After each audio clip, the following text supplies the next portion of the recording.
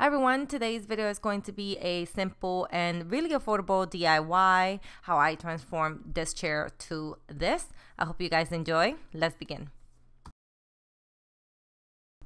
So as you can see, the fabric is in perfect condition, so I didn't want to remove the fabric. All I wanted to do is cover it up. So I wanted to double check right here in this section, how exactly was this placed? As you can see, the ribbon was glued to the fabric and the fabric was stapled onto the cushion. So later on, what I'm going to do is follow those steps just because I'm not a professional and I don't want to mess it up.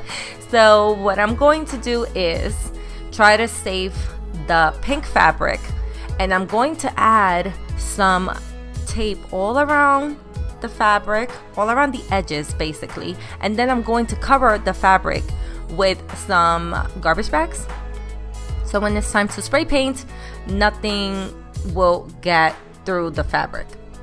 Now I'm going to sand the chair first, of course, clean all that sand out, and then I'm going to spray paint. I went with black just because I want this chair to match my computer desk, so I went with the black. This spray paint, I got it from Walmart. I will list everything down below in the description box for you guys. And this is how it turned out. As you can see, there's a lot of black around the garbage bags. That is why I covered that fabric. Now to cover up the seat, I am going to use this black fabric and also this black ribbon that I got from Joann's. And then, as you can see right now, removing the tape, the fabric was completely saved. Again, just in case I changed my mind. And then after that, what I did was I placed the fabric that I bought, which was 2 yards. Get 2 yards just in case you mess up. I didn't, thank God, but 2 is plenty. Like it gave so much. I could have done actually another seat if I wanted to, but just get 2 just in case you do mess up. Again, it's better to just have backup. After I placed the fabric right on top of the chair, I started stapling the back just in case when I stretch it, at least the back is put, and it just gives me a steady way for me to basically be able to staple everything else. And then of course I went all over the sides and stapled the chair. Once I get to the edges, I did cut everything towards the edges, as you can see right here, and then I started gluing the ribbon around the chair just like it was before.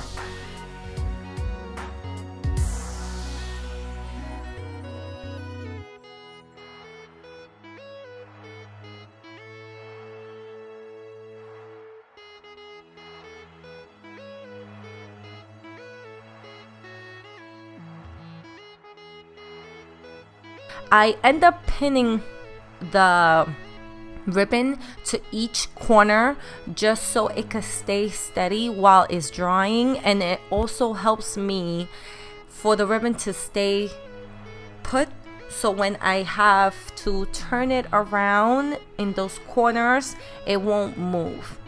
So that was just, for me, it was more helpful to just place those pins in each corner of the chair. And once that step was done, this is how the chair looks. I really like the fact that it matches perfectly with the black handles on my computer desk. That is why I chose for the chair to be completely black.